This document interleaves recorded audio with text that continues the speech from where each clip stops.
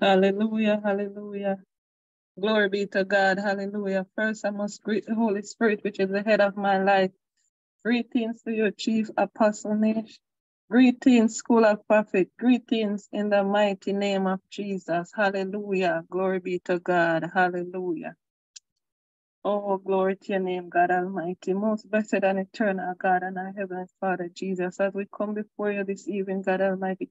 Father God, I pray, Jesus Christ, that you strengthen me, God Almighty. Give me the spirit of boldness, Jesus Christ. Help me to deliver the word that you want me to deliver, Jesus Christ. Speak through me, Holy Ghost. I welcome you, Holy Spirit. In the mighty name of Jesus, I give thee thanks. Hallelujah. Glory be to God. Our lesson is taken from Psalm 70. Make haste, O God, to deliver me. Make haste to help me, O Lord. Let them be ashamed and confused that seek after my soul.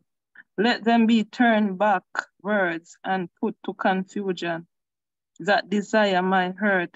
Let them be turned back for a reward of their shame that say, ha ha ha. Let all those that seek thee rejoice and be glad in thee, and let such as love thy salvation say continually, let God be magnified. But I am poor and needy. Make haste unto me, O God, and thou art my help and my deliverer. O Lord, make no tarry. Hallelujah, glory be to God. This is a prayer of David, asking God to make haste to deliver him from the enemy. Hallelujah, glory be to God. Our topic is, why is it important to pray? Hallelujah, glory be to God. We pray for help and deliverance. When we pray, it brings us closer to God.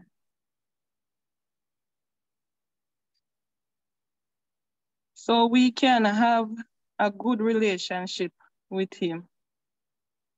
Sometimes God shows us in vision and dreams what to pray about. We need God covenant and protection over our life. So that's why God give his angel charge over us to protect us. Meaning he gave them a commandment to protect us from harm. In Psalms 91 verse 11 said, for he shall give his angel charge over us to keep us in all thy way. Exodus 23 verse 20 said, behold, I send an angel before thee to keep thee in the way and bring thee into the place which I have prepared. So, amen. When we pray, God sent angel to do his will. Hallelujah, glory be to God. Why is it so important for us to pray? It is very important because we are living in a physical world and there is also a spiritual world. That's a lot we cannot see. There's a lot we cannot see. We have to pray for protection from the enemy. The enemy don't want to see God's children prosper. So they try to stop God's children. So we have to pray because the enemy is out there and he's trying everything he can to stop us from prosper. Look at Daniel, a man of God, pray 3 times per day on his knee at his window overlooking Jerusalem. The enemy did not like Daniel because he prayed to his God every day. So the enemy caused some of the people to be jealous of Daniel. His position in the city. He have a very good relationship with the king, so they get jealous. The enemy caused them to be jealous of Daniel's position and his relationship with the king. So they make a decree that the king should sign it because they know that Daniel is so dedicated that he would not stop praying to his God, and that would be an easy way to get rid of him. When Daniel would not stop praying, they threw him into the lion den. The king knew that Daniel served a very powerful God. He said to Daniel, "The God whom thou serve certainly will deliver thee." So even the king,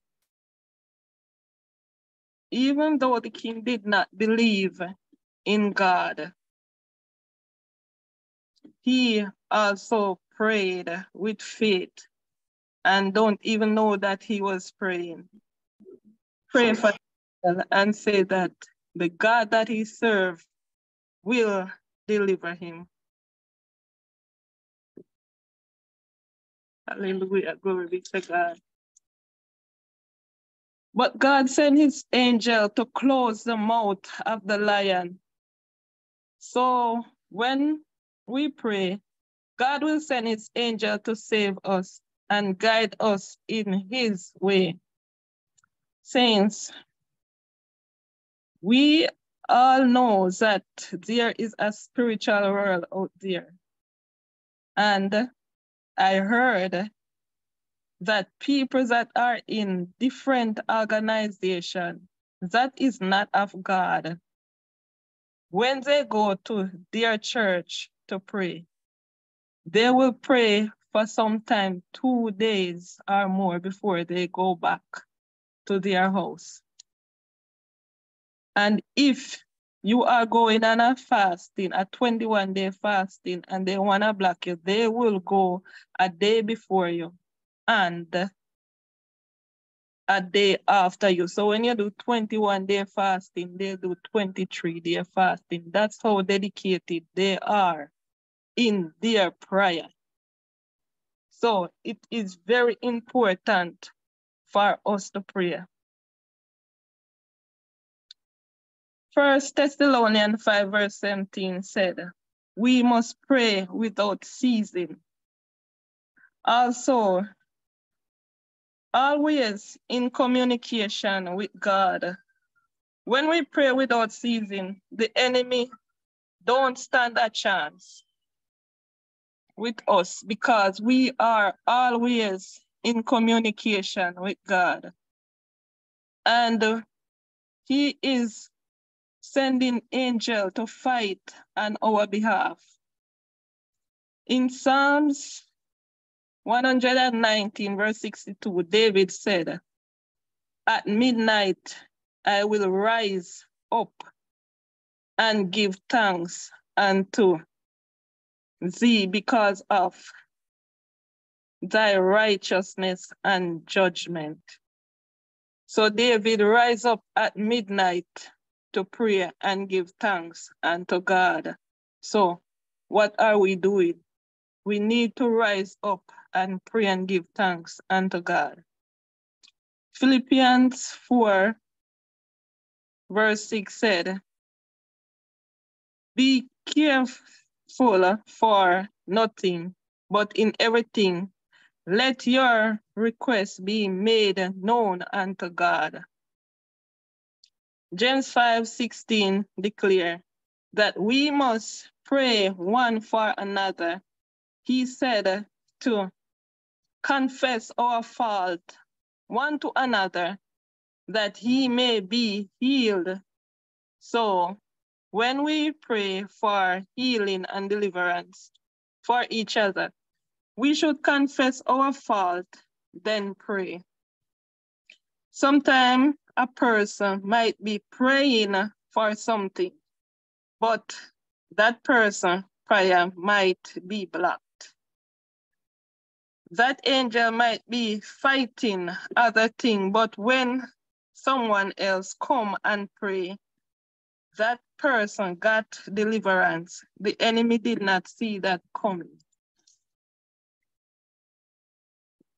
So the prayer went up and the angel could help on that person's behalf.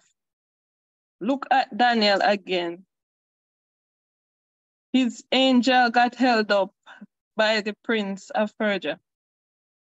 So God had to send another angel to help him. So maybe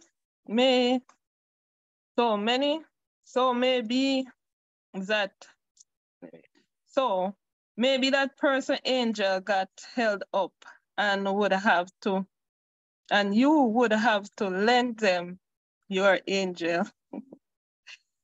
And I'm just saying, so the Bible said we should pray for each other. 1 Timothy 2 verse 8 says that we should pray everywhere, lifting up our holy hands without wrath or doubt. That tells us not to pray with doubting. Ezekiel prayed without a doubt, because when the prophet told him that he is going to die, he turned to the wall and prayed and began to pray. And he got 15 more years on his life. God heard his prayer. We also pray for direction. When David and his men lose their family and their possession, they want to stone David to death. The Bible said in 1 Samuel 36 verse 8, that he encouraged himself in the Lord and sought solution. He prayed and God gave him direction and what to do. He asked the Lord, should I pursue the enemy? And God said, yes, pursue them, overtake them, and recover all. God said he knows what we need before we ask. In Matthew 6:5, verse 8, the Bible said, and when thou prayest, thou shalt not be as the hypocrites, for they love to pray standing in the synagogue and in the corner of the street, that they may be seen by men. Verily I say unto you, they had their reward. But when you go to God in secret, he shall reward you. So you don't need to go. You don't need to be standing in the synagogue and praying that long, everlasting prayer for man to see you. God see you and he already know what you're gonna pray about.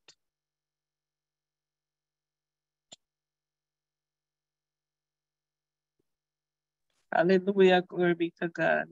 He shall reward you openly. So, hallelujah, glory be to God.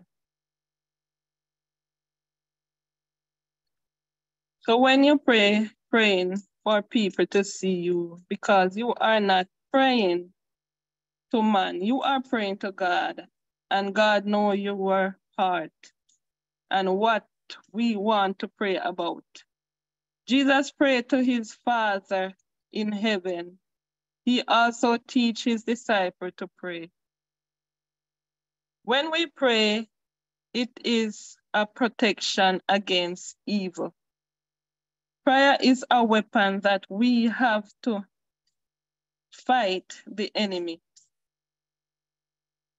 When we pray, we should pray in the name of Jesus Christ of Nazareth, because I heard again that there is 3 Jesus in the Bible.